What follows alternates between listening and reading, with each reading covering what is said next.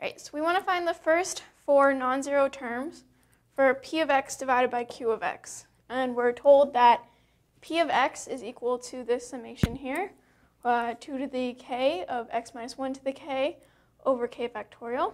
And q of x is equal to summation from 0 to infinity of negative 1 to the k, x minus 1 to the k, k factorial. All right, so if I were to write out the first few terms of each of these things, have when k is 0, you have 1. When k is 1, you have 2 times x minus 1. Then we have 2 squared over 2 factorial, so it's just 2 times x minus 1 squared plus 2 cubed over 3 factorial, so that's the same as 2 squared over 3, which is just 4/3. We have 4 x minus 1 cubed over 3 plus dot, dot, dot, goes on for a long time. Now if we were going to write out the first few terms of q of x, we have 1, and then negative 1 to the first power becomes minus. Then we have x minus 1 over 1 factorial, so just x minus 1, plus x minus 1 squared over 2, plus minus x minus 1 cubed over 6, because that's 3 factorial, plus dot, dot, dot, goes on for a while. All right, so now r of x is this function, which is these two summations divided by each other. So if we were to write out the first few terms of that, it would look something like d naught plus d1 times x minus 1 plus d2 x minus 1 squared plus d3 x minus 1 cubed, dot, dot, dot. Okay. So it looks something like that.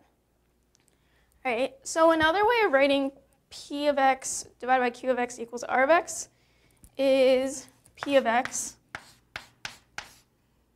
equal to r of x times q of x. Okay? This problem just got a lot simpler, people. So now what we're going to do is multiply each thing and try to see if we can get it to equal p of x. So I'm going to write it out like this. So we have d naught times 1, so we have d naught minus d naught x minus 1 plus d naught over 2 x minus 1 squared minus d naught over 6 x minus 1 cubed plus dot, dot, dot. That goes on for a while with the d naughts. And go on to add d1. Oh, that's right. And here we have d1 times x minus 1 times 1. So d1 x minus 1 minus d sub 1 x minus 1 squared plus d1 over 2 x minus 1 cubed minus dot, dot, dot, okay,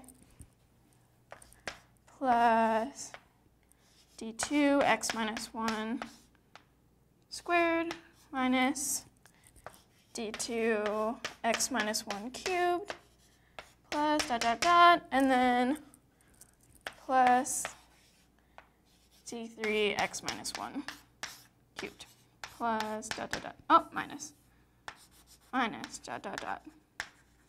Okay. All right, so I only went up to the x minus 1 to the third power because we're looking for the first 4 non-zero terms.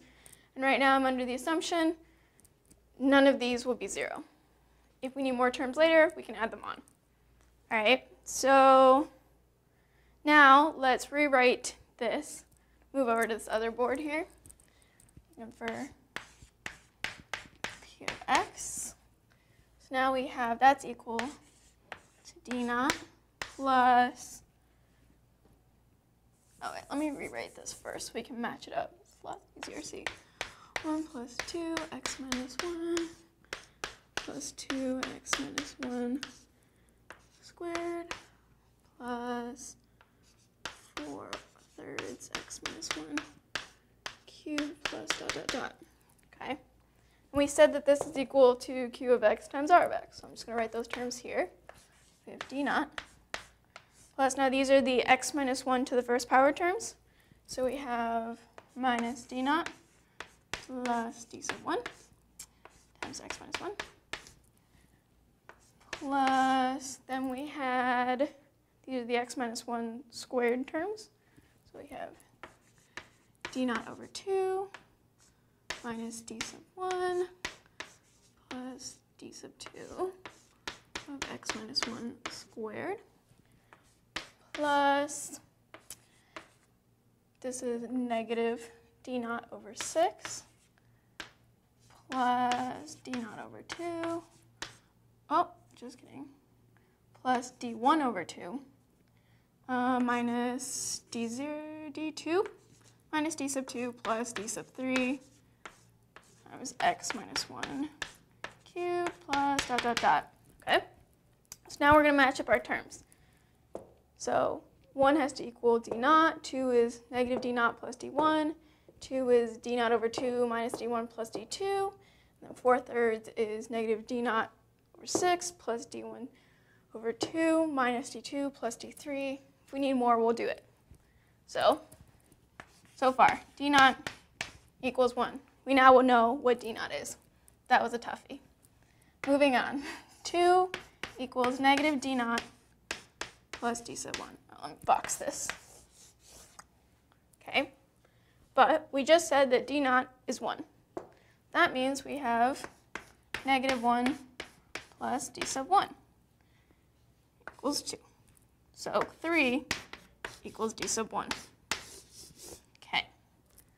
Now we have 2 equals d naught over 2 minus d1 plus d2. We said d naught is 1, so we have 1/2 minus d1, which is 3, plus d2. So 2, if we add 3 and subtract 1/2 to 2, we have 5 minus 1/2, that's 9/2. So we have 9/2 equals d2. And then last but not least, hopefully, we have 4/3 equals negative d naught over 6 plus d1 over 2 minus d2 plus d3. So we have 4/3 equals negative 1/6 plus d1 was 3, so negative 3 plus 3/2, it's positive, minus 9/2 plus d3.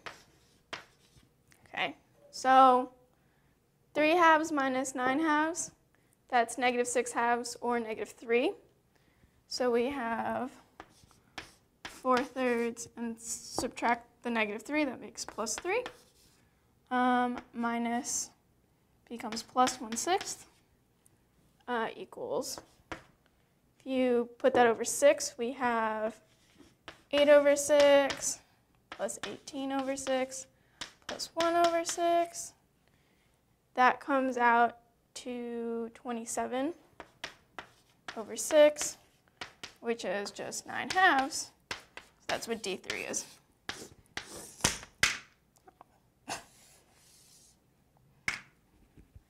Just broke that piece of chalk.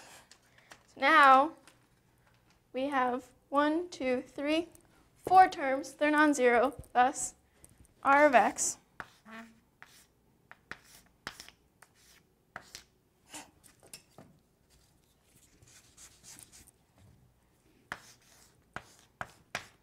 which we said is equal to P of x over Q of x is equal to 1 plus 3 times x minus 1 plus 9 over 2 x minus 1 squared plus 9 over 2 x minus 1 cubed plus dot dot dot. There you go.